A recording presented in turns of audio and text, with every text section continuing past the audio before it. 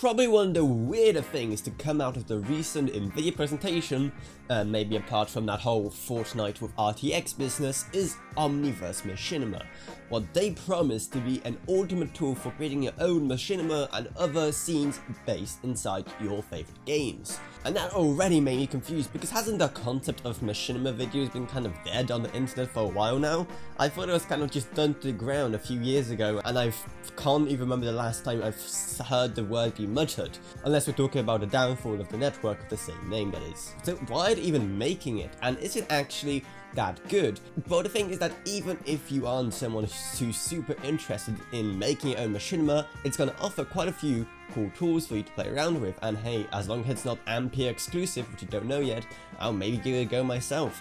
But basically, here's what's included. But basically, the way Omniverse Machinima works is that you're able to import and convert assets and textures from your favorite games, and they include libraries, and from there you'll be able to create your own scenes in this custom 3D environment maker, similar I guess to something like Blender. So you'll be working in a 3D environment kind of like that, but you know, you have tons of nice pre-made assets for you to use from your favorite game.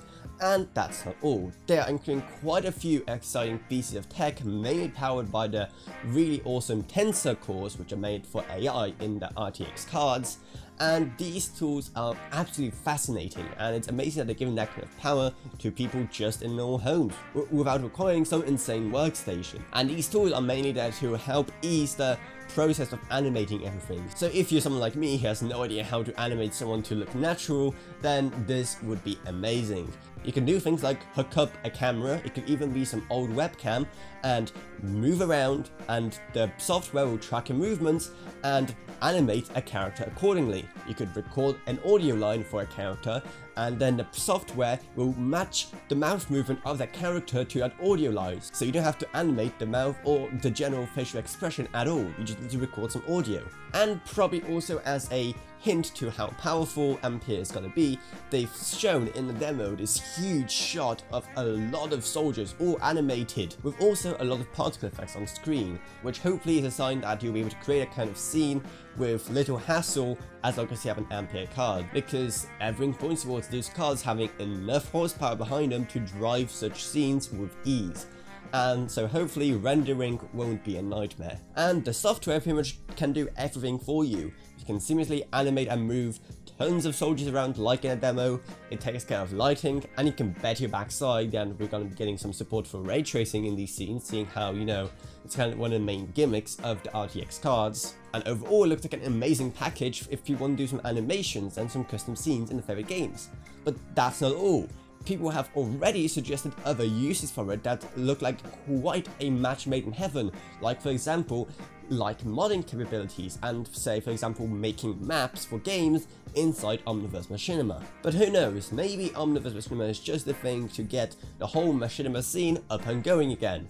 But let's be honest, the machinima scene isn't the only thing that's going to see an increase in content when Omniverse Machinima drops. You can expect the Rule 34 crowd to be very excited about this as well.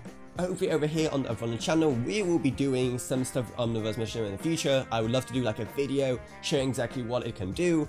It mainly just depends if it's going to be an Ampere exclusive or not. If it is an Ampere exclusive, then one way I could still make a video on it is if you guys help my channel out via Patreon. Because a $1 a month is a long way. Or alternatively, if you're planning on buying anything, say maybe a PSU for your upcoming RTX 3000 cards, so your current one isn't completely destroyed by the might of Ampere, then use our Amazon links down in the description below, because no matter what you buy on there, literally you can buy anything on there and we can send the money and you don't pay anything extra. So yeah, definitely check out those links. And I used to find a link to my Discord if you want to talk to me about this or whatever else really.